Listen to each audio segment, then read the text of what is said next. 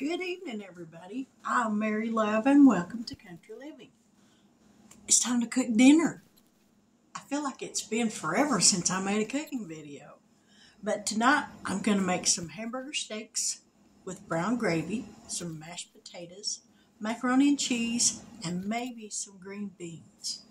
I'm not sure yet on those, but I'm thinking about it. So, let's get down here and let's get the hamburger steaks put together and get those on cooking. And I've got my mashed potatoes going right there. This is the potatoes. That's the water for the macaroni and cheese back there. This skillet right here is for my hamburger steaks. So let's get them put together. I hope everybody's doing good tonight. Now in this bowl, I've got 1 pound of hamburger meat. I'm pretty sure it's 80-20. It may be 73-27. And I'm going to add some nature seasoning. I use this in everything. So we're going to add a little bit of this to this meat. We're going to add some salt. And that's it. I'm not going to add anything else. The gravy is going to have onions cooked in it. So that's why I'm not adding anything to this. Alrighty. We got that mixed up. We don't want to mix it too much because it just makes your hamburgers tough, I think. I could be wrong. It could just be me. But so we're just going to flatten these out.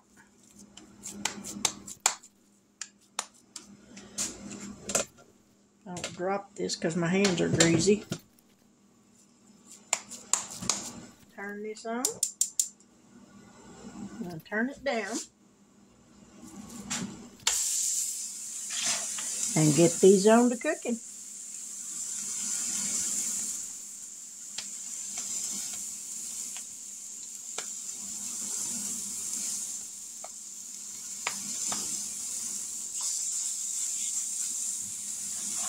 And this is the last one.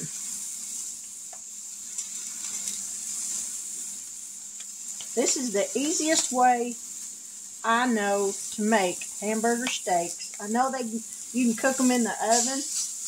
I've just always done it this way. So we're going to let those get cooking and we'll be right back.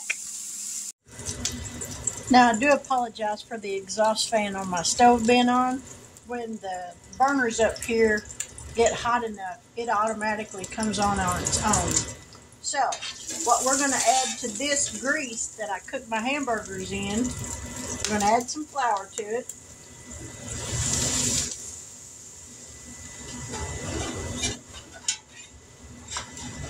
You know what? Actually, I shouldn't have done that. I should have let the onions cook a little bit first. Well, we just won't have any onions in it.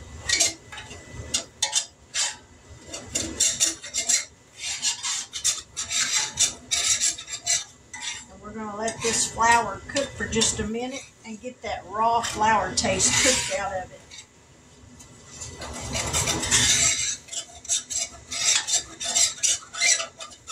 Let me get my broth. I've got 2 cups of beef broth here. And we're going to add it just a little bit at a time so that it doesn't get too thick.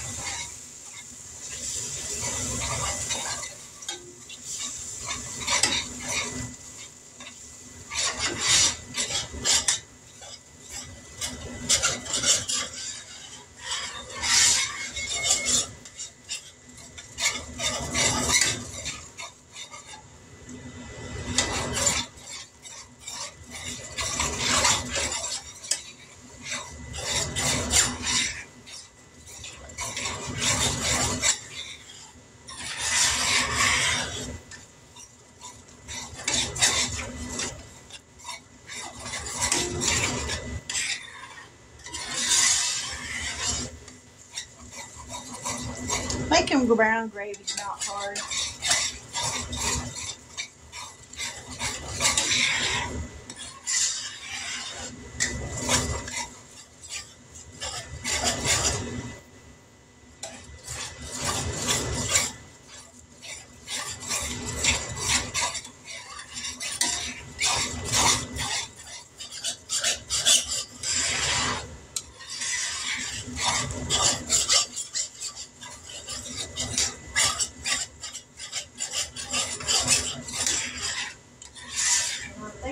all the broth it's going to need.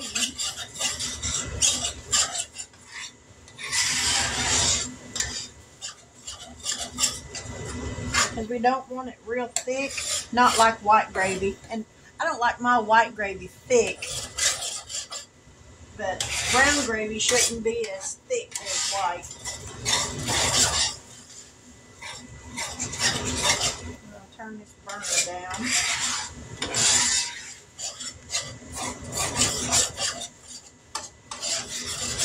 Now we're going to put these hamburger patties back in here.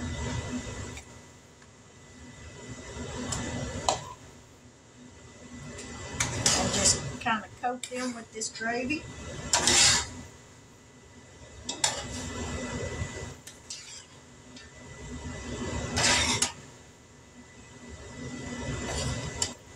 These look good. All right.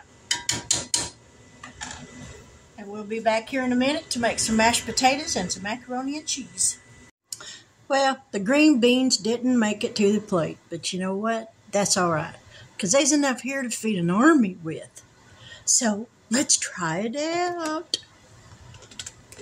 I know it sure does smell good. Hang on, y'all. My phone's a little crooked.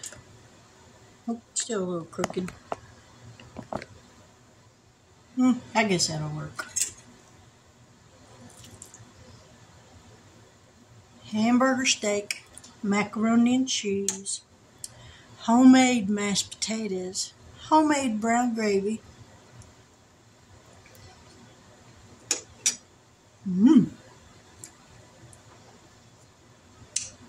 And croissant rolls. I did fix some of those. And no, they're not homemade, store-bought. It's quicker. Now, the way I make my macaroni and cheese, I cook my noodles. Then I'll take about 4 or 5 slices of American cheese. I will drain the water off my noodles, tear that cheese up, put it in a pot, put some butter in there, put the noodles back on it, put a lid on it, and let that heat melt that cheese and that butter. Then I'll mix in the little powder pack that comes with it, and I'll mix some milk in it, stir that up till it's nice and creamy, and potatoes. We've all made mashed potatoes. Milk, butter, salt, pepper, whatever you want to put in them, and that's it. And you've seen how I made the hamburger steaks. It's not hard at all. It's a quick, delicious meal. It'll stick to your ribs. You won't feel like you're starving to death 45 minutes after you eat. So, there you have it. Dinner. Like I said, it feels like forever since I made a cooking video. But I'm going to close this video out and enjoy my dinner while it's still hot. But I thank you for taking time to stop in and see what I was fixing, spending a little time with me. I appreciate each and every one of y'all. I thank you for your prayers for my father-in-law and my sister. They are greatly appreciated. And with that, I'm going to say good night. God bless. Take care. And until we meet again, have a wonderful evening. Bye now.